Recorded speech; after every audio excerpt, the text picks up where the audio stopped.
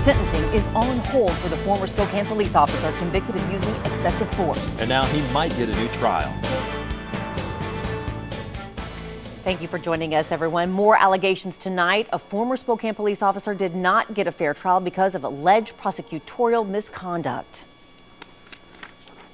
Karl Thompson's defense team says their client's conviction should be overturned because U.S. attorneys withheld evidence in the case and misled the grand jury about Thompson's guilt.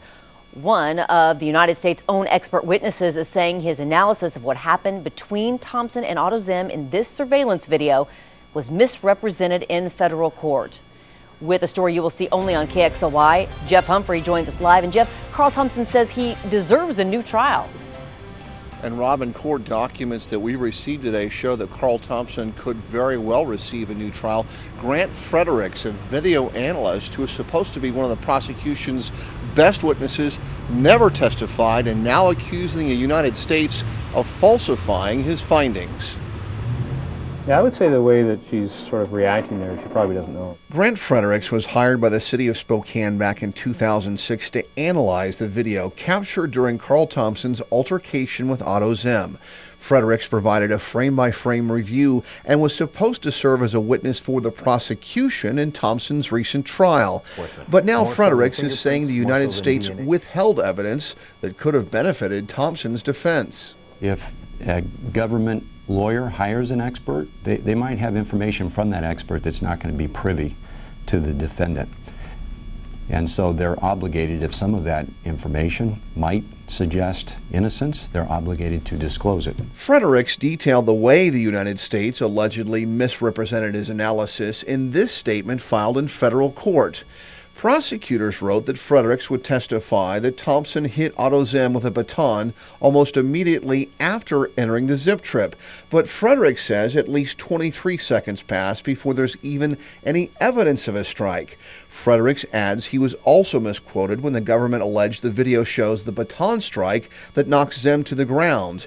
However, U.S. attorneys say they did make the defense aware of Fredericks' exculpatory concerns in this FBI report on March 1st, 2010. They've also said in their response that not only was it presented to the jury, but that information was given to the defendant's attorneys long before the trial.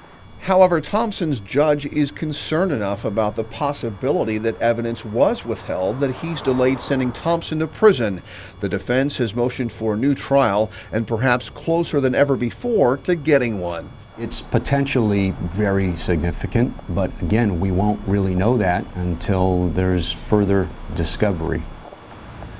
And that further discovery won't happen until this court decides whether or not it's going to release Fredericks from a confidentiality agreement that he signed with the United States. And because of that, just today, the judge in this case postponed Karl Thompson's sentencing indefinitely. Reporting live at the Federal Building, Jeff Humphrey, KXLY4. Jeff, thanks so much. If Thompson can't get a new trial, his attorneys hope to greatly reduce his sentence. Prosecutors initially felt they could put Thompson behind bars for about 8 years. Now, a pre-sentencing report recommends the veteran officer only serve 27 to 33 months. Thompson's defense team argues that their client is ready to take responsibility for using excessive force against Otto Zim, but prosecutors say Thompson still feels he didn't do anything wrong and simply is trying to spare himself from a longer prison term. If you'd like to read the new court documents, you can head to our website. It's KXLY.com.